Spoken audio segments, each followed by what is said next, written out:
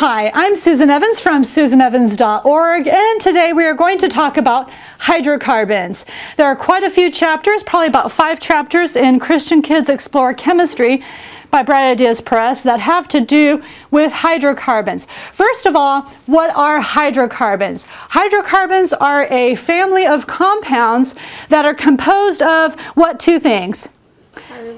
Carbon and hydrogen. So carbon and hydrogen are combined in various ways to make different kinds of hydrocarbons.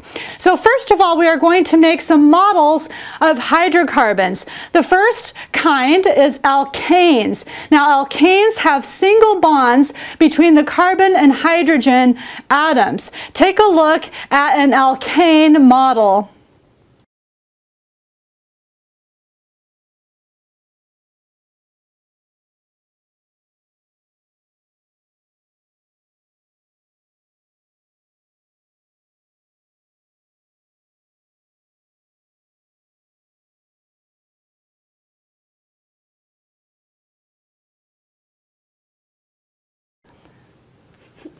Alkenes have at least one double bond for that particular hydrocarbon. Take a look at a model of an alkene.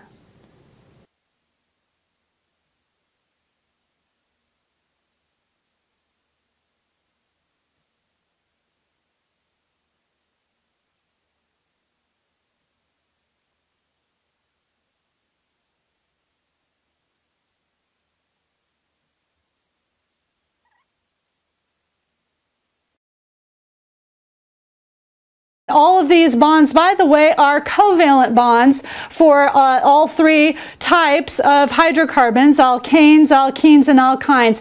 Take a look at a model of an alkyne molecule.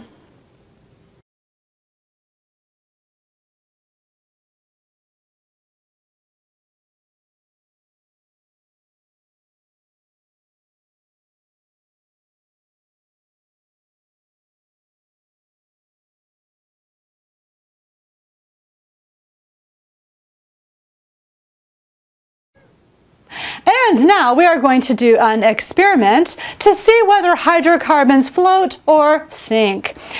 One hydrocarbon is in petroleum jelly. So fill up about halfway full a mason jar or another large glass and put a big hunk of Vaseline or petroleum jelly into there.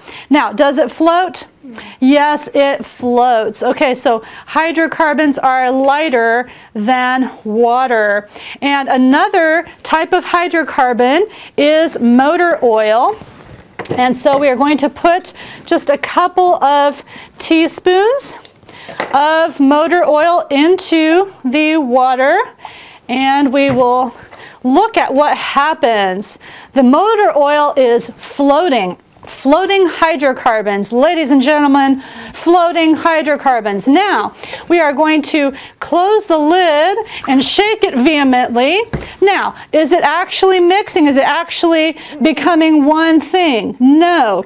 So, here we are with our final session from our book, Christian Kids Explore Chemistry by Bright Ideas Press. We have enjoyed this year of experiments, learning all about elementary chemistry. I'm Susan Evans from susanevans.org. Thanks for watching this series. Bye!